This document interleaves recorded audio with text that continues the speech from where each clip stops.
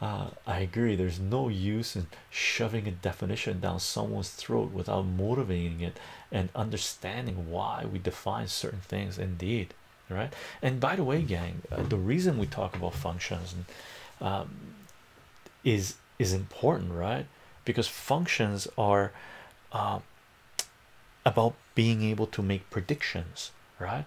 So when we're talking about functions, it's extremely crucial in our world. So for example, one of the things that I use to explain functions to my students is this, right?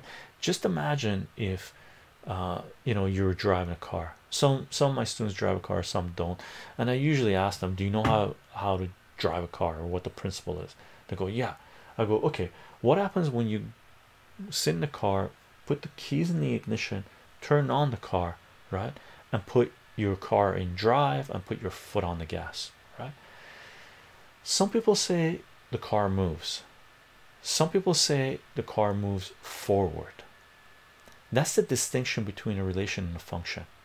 Those that say the car moves, they're defining it as a being a relationship.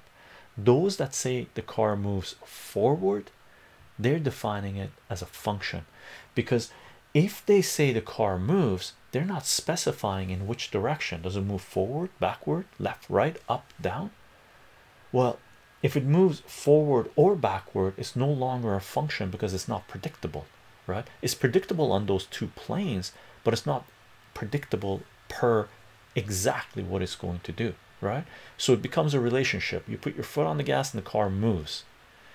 It becomes a function when you can make the prediction that it moves forward. When you put your foot on the gas, the car moves forward. That is now function. With that, you can make predictions, accurate predictions, right?